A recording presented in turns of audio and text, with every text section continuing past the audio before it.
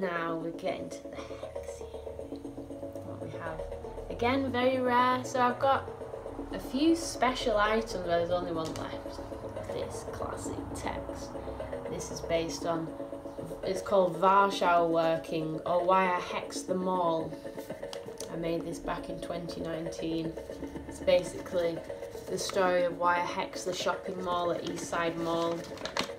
We have inside a channeled rant.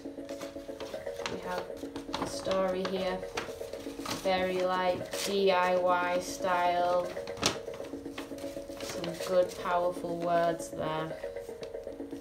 Only one left of these. It's pretty damn magical. We also have another little hexy zine. Again, only one left. Very special items. Ouroboros squash. The lighting's not very good here. Can we zoom in? Yeah. There you are. This was made.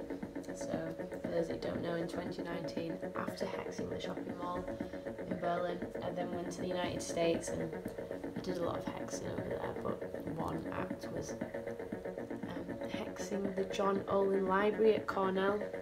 I've got many good reasons for doing that, of which I need to make a video, actually, with my shopping mall business, or shopping centre, should I say, really. I wasn't speaking international English, what am I trying? Anyway, I made a video all about why I hexed the mall. So, why East Side Mall? Well, why fucking not? But I'm sure if any of you live in Berlin, you would recognise that it's just a neon abomination.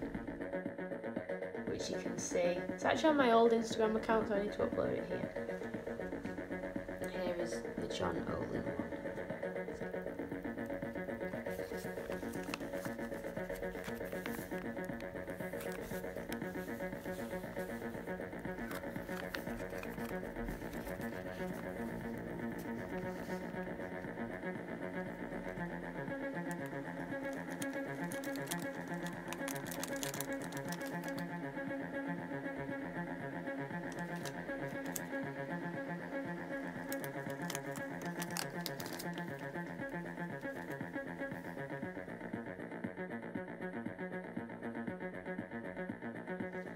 Yeah, so here we have it, the little zine, which is about when I hexed the John Olin Library.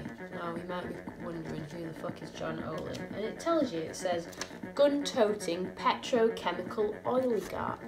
Basically, he has this evil foundation. I mean, evil is not evil. Well, it is evil. I thought I was still in academia. I thought I had to try and be objective.